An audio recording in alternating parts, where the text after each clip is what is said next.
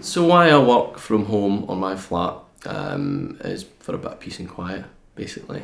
I work in a very hectic office where there's a lot going on, there's a lot of people, huge amount of traffic. I get distracted and get involved in things that I probably shouldn't. So when I work from home or I work from my flat, you know, it gives me a break and I can properly concentrate on what I need to do.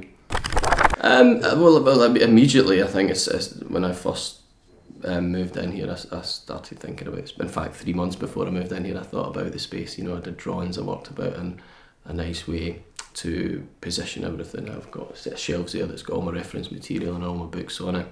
I keep everything in archive drawers over here. So yeah, it needs to be really organised. I need to know where everything is in it, and it needs to function really well. But also it needs to tidy away at the end of the evening, because you can't have stuff lying around. Otherwise you get up in the middle of the night and start working on it. I don't switch off. Yeah, so I guess there is a downside. But I enjoy what I do, so I don't really see it as being a huge intrusion as such. But yes, the temptation to work the whole time is there. And you know, if I'm sat on the sofa for an hour watching some movie and I've got my work there, I will be distracted. So yes, it does have a downside. Well, I swim every morning.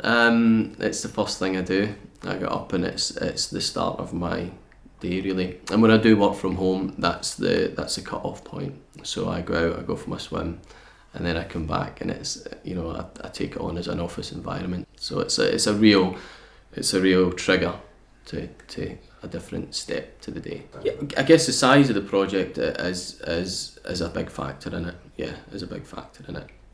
You can do little projects within the office, but something that you're, again, I use the big black book as an example. You know, I was making decisions about the size, making decisions about the paper, making decisions about the typography. So there was a grander scale of things that needed headspace, that, you know, wasn't just deciding about a typeface singularly. It was a big project. Yeah, so two things, I guess the size of the project and the deadline determines when I take myself out of the office environment. So yeah, I mean, living here, it just appeals to my sense of order and sense of organisation. Yeah, apart from the building works outside, it's a very clean, organised, structured place that's got everything I need to function.